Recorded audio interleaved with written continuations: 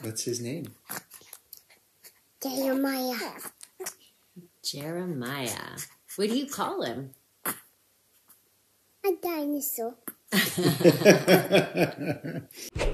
James Van Der Beek and his wife Kimberly have welcomed their 6th child.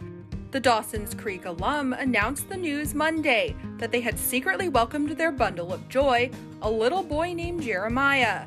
And he revealed why they chose not to initially share the news of Kimberly's pregnancy with the public, saying they did it quietly because they had previously suffered 2 pregnancy losses.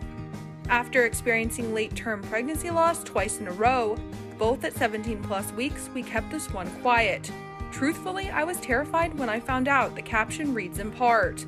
The 44-year-old revealed that his wife was diagnosed with a, quote, incompetent cervix, which James says he doesn't appreciate the wording on, and calls it a, quote, weakened cervix. Going on to say all his wife had to do was get a, quote, simple surgical cerclage, and said that after, his wife was able to give birth naturally on their ranch. He concluded the post thanking members of his community for helping keep their pregnancy under wraps. Each child brings their own energy, their own manifestation of consciousness, their own lessons. The ones we lost each gifted us with different pieces of the puzzle, leaving us that much more grateful for the ongoing masterclass we get to enjoy with this sweet, wise little one.